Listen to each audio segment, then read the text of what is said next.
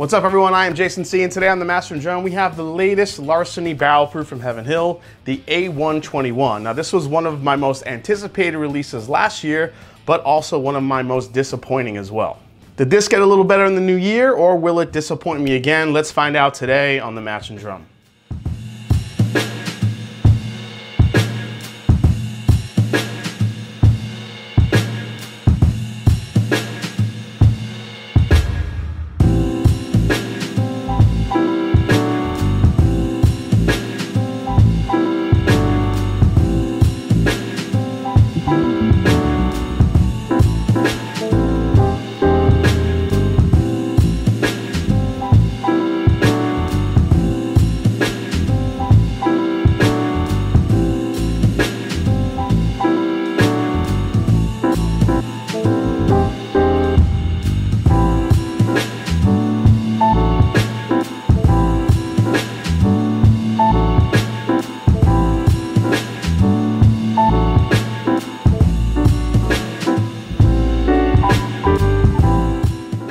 Wheated bourbons, which feature wheat rather than rye as their secondary grain to corn, have become more popular than ever in recent years. So the term wheaters were synonymous with famous bottles like Pappy Van Winkle and Weller have become out of reach both in availability and price.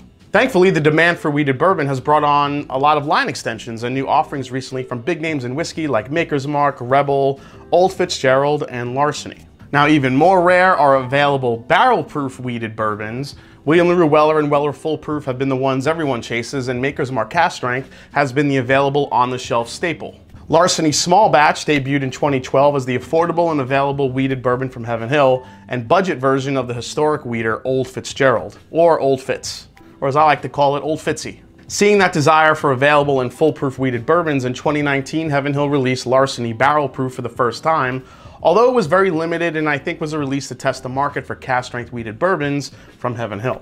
So following those few special releases, the barrel proof version launched to the general public in January 2020, offering wheated bourbon lovers a more available and affordable option to Weller Full Proof at a very affordable $50. So Larceny Barrel Proof is released in 3 batches annually, just like one of my favorites, Elijah Craig Barrel Proof, in January, May, and September. Now, each year the releases are labeled with a code using a letter to indicate the sequence and 3 digits indicating the month and year. So this is the newest A121, which means batch A from January and then year 21, coming in at 114.8 proof. All right, so let's give A21 one more chance. Woo! All right. Now, I said this did disappoint me a little bit last year, and while I could see many people liked it, it just didn't offer up the flavors I was looking for when it came to a wheated bourbon, especially at cask strength. It really wasn't as fruity as I'd hoped. Instead, it was very caramel and peanut and just tasted like a typical Heaven Hill flavor profile to me, which isn't a bad thing by any means. It just wasn't what I wanted in a wheated bourbon flavor profile, especially, you know, coming off Weller or William LaRue Weller. I mean, I know I can't compare that to William LaRue Weller because this is a lot younger, but at the same time, you know, you're hoping some of those similar flavors are in there as a, you know, an alternative. So let's see if it got a little bit better. Here we go. By the way, this bourbon is a mix of 6 to 8 year old bourbon batched together. This actually has a pretty nice nose on it. Got some good vanillas and caramels here. Definitely some oak. Caramel corn, which is you would expect from a Heaven Hill. All right, pretty good. Not bad on the nose. Let's see what it does on the palate. Here we go, guys. All right, so I haven't had one of these in a long time. So this one has a little bit more of a wheated bourbon profile than I remember, which is a good thing, because I really wasn't getting that in the earlier Larceny batches. All right, let's try a second sip and see what we pull out here. That's spicy for a wheated bourbon. A lot of cinnamon, a lot of black pepper. I think for those of you out there that are used to a wheated bourbon, you know, being smooth and, you know, for lack of a better term, you know, when people say this, it's so smooth. I mean, if you go back in the day to, you know, Maker's Mark and they wanted to take out that rye spice and that harshness that a lot of people got in bourbon, and they replace it with red winter wheat, and then that's what they got. They got a smoother bourbon flavor profile. But this is coming through like you would think there's some rye in there. It's got a lot of spice to it. Let's go for another sip. Yeah, vanilla, caramel, a lot of cinnamon and spice here, which I really like. There's a hint of fruit there, but it's mostly like dark sugars. caramels, even a little hint of maple syrup here, vanilla. But yeah, the spice is just hanging on, man. This is like way more spice than I thought would come from a wheated bourbon. So last year when I was trying these, I did not like A at all. I tried C, and C was probably my favorite out of all of them last year. I don't have a C, but I do have a B, so let's do a quick comparison and see if this has evolved a little bit. All right, so this is the B520, comes in 122.2 proof. Let's do a quick comparison and see what we get here.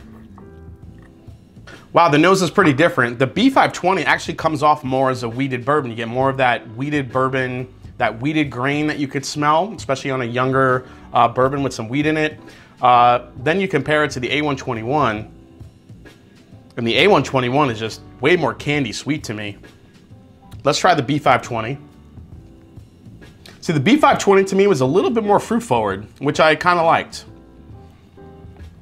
But still, I'm still getting a lot of that cinnamon spice and that maple kick that I'm getting in A121. The A121 just coming off a little bit sweeter here. When you compare now, the A121 is sweeter. I'll give it that. It has more candy sweetness in it, which a lot of people like from a good wheated bourbon. I mean, it's got maple, caramel, vanilla, some Cracker Jack notes, like a cotton candy thing going on with it, as well as like, you know, that nuttiness that you get from a Larceny, as I mentioned.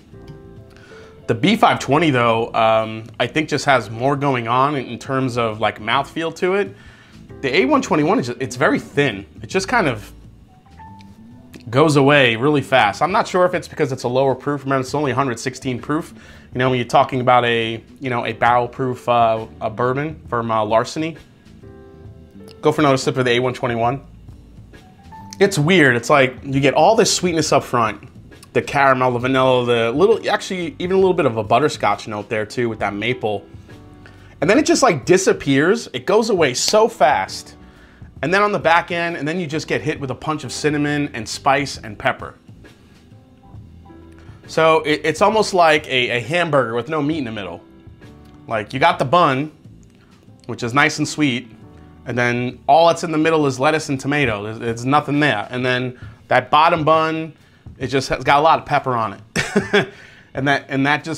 That's the part that lingers on, but I'm not sure if that's something that wheated bourbon fans will like. You know, even when you have Weller Full Proof and William Rue Weller and some of those, you know, the spice is there, but it's more in terms of proof. This has more of a actual like pepper or even red pepper spice that lingers on, cinnamon.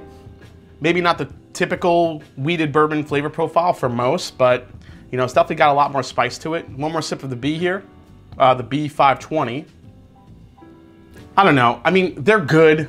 I could see why people would like these, especially a full-proof wheated bourbon.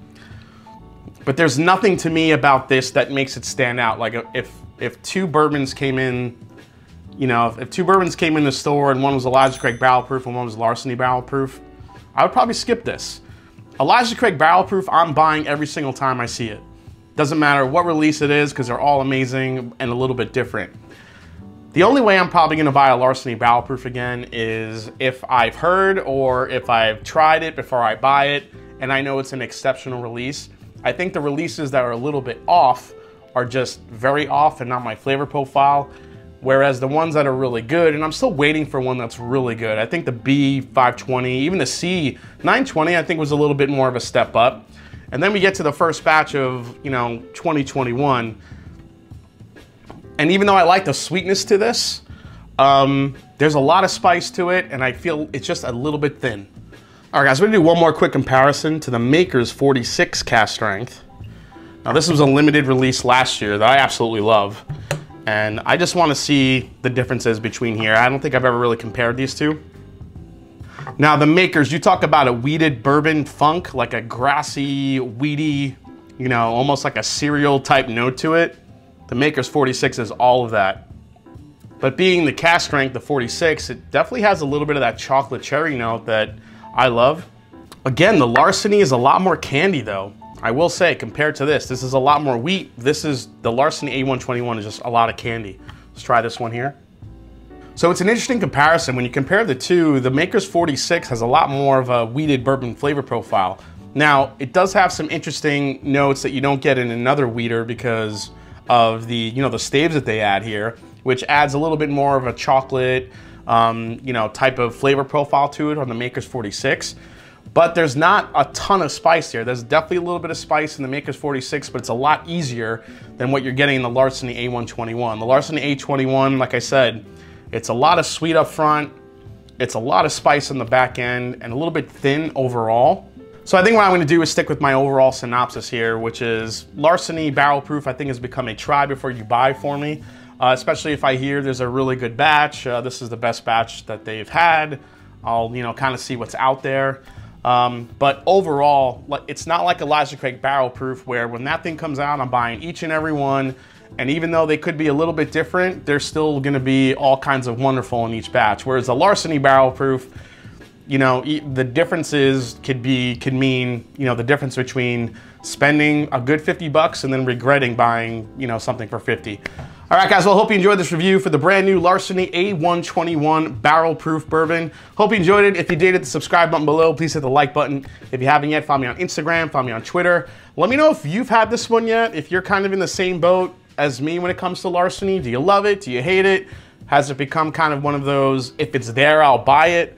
Or do you want to try it before you buy it like I do? Always interested in hearing what you say, so leave a comment below. And as I always say, it's not about the whiskey, it's the people you share it with. So cheers, and I'll see you next time on The Mash and Drum. Take care, everybody.